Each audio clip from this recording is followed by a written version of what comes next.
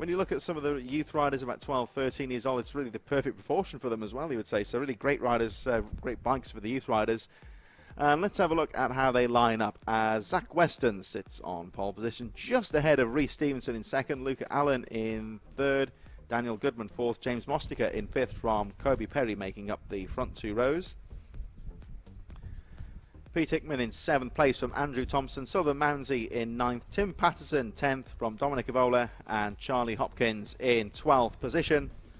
13th is Tom McKenzie from Aaron Parker, Jack Knight's in 15th, and further back we have Dervalane, last rider to present a lap time. Simon Bogg with no time lining up in 18th position towards the back of the field. In fact, that holds at the full lineup. Riders now on the line. I'm not sure if Simon Bogg may be a non-starter possibly, because we see Dervalane at the back there. Nobody really behind him, so it looks like we've got the 17-rider grid. We'll find out, of course, once they get back underway. There's Rhys Stevenson in the middle of the front row, riding the Bucci machine, of course, in this mini GP style class. Right alongside him is 35 of Zach Weston. All eyes on the lights as we wait for the race to start, and away they go. Stevenson with a good jump down the inside of Weston. Here they come charging into the first corner. Stevenson's got the line and takes the lead. Luca Allen with a good start. And of course, one or two of the Bucci Cup riders in there as well. So we'll look out for those riders when they make their way through. So Rhys Stevenson, of course, running a Bucci machine, but not listed as a Bucci Cup rider. So we'll find that out later on. Luca Allen on the 68. First of those Bucci Cup riders. Zach Weston, the pole sitter, drops to second place. Stevenson gets a good start there. Jump around the outside, getting the power down, coming out of the centre S's through the Brooklands hairpin. But look at Zach Weston in second place on the number 35. Hanging on in there. Didn't get the best of starts. It was more a case really that Stevenson got a good start, I would say, rather than Weston getting a bad one. But he's right in there. And a great move down the inside. Zach Weston out of nowhere goes into the lead on the entrance to Carter's Curve. That was a brave move. Rhys Stevenson left half a gap, and Zach Weston was right there to take it, and he is back into the lead at the end of the first lap. Over the line they go. So Weston leads, Stevenson second, Allen third, Daniel Goodman fourth. It's James Mostica with a very good start up to 6th position. Pete Hickman drops to 7th. Kobe Perry dropping a couple of positions. He goes down to 8th position from Sullivan Mounsey. Dominic Evola, Aaron Parker, Tom McKenzie, Dervalane, and Jack Knight surrounding up the field. So there's that Pete Hickman going down the inside of Mostica possibly. There's definitely Pete Hickman with the black turquoise coloured leathers, the familiar number 60. And Hickman now battling with, it looks like, Sullivan Mounsey. That very much looks like the sky blue machine of Mounsey, who loses out. Looks like Kobe Perry in there as well. And there's Hickman having a look down the inside as they make their way down towards Carter's Curve. Has he made the move? It looks like he's gone through. Leaders now making their way towards the final corner. And it should still be Zach Weston. Yes, it is, but Rhys Stevenson right in there in second. Here we go. It's a drag race down to the first corner. Stevenson's got the line. Hard under braking. Takes the lead.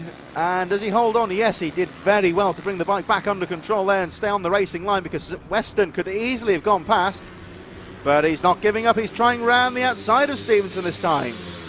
Hasn't got the momentum, and he stays in second place. So Rhys Stevenson with a brave move down the inside retakes the lead on the number 23. So Stevenson, the new race leader. Bucci Cup riders denoted with the red symbol on your timing charts there. So Stevenson leads the way, and in the Bucci Cup as well. Luca Allen just a little bit further behind on the 68 as Weston goes back into the lead. Going through Carter's Curve. He does seem to like it on that part of the track. So back into the lead goes Zach Weston. Here they come up towards the final corner. Weston leads, Stevenson second. You can't write off Luca Allen or Daniel Goodman either. There they are, third and fourth. Oh, as Stevenson gets a little tank slapper out of the corner. That might affect him going down the straight, but he's not giving up.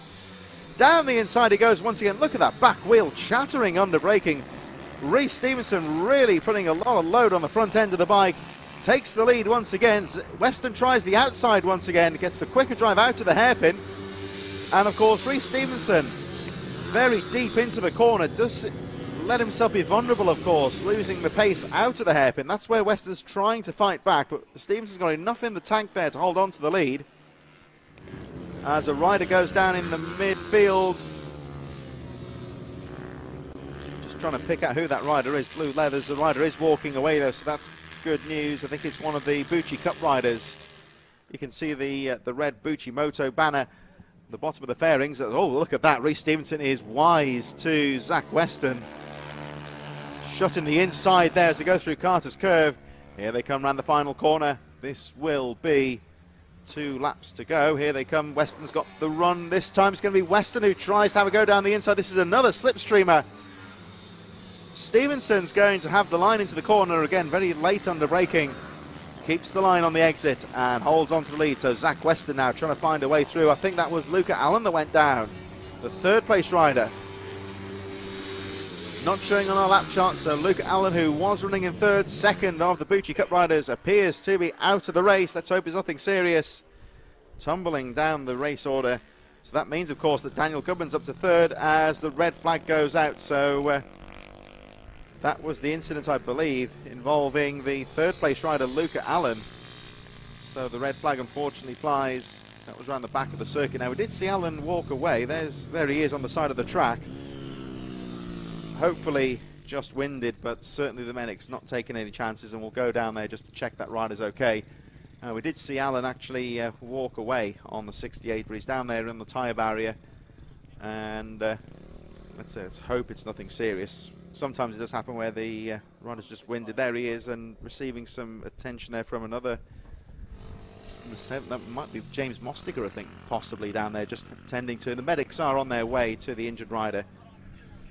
So fortunately he did walk away, but as you can see, I think he still requires some further medical attention. So medics out on the track now, just to tend to, I believe, Luca Allen. The race has been called, and we'll run through the provisional race results. That will be a race win for Reece Stevenson, winner of the Bucci Cup race, of course, as well. Zach Weston will finish in 2nd place, and he will win the junior class as well, of course. Daniel Goodman 3rd on the previous lap, so of course with that tumble from Allen, that means that Daniel Goodman will occupy the 3rd position, 2.5 seconds down when the flag went out.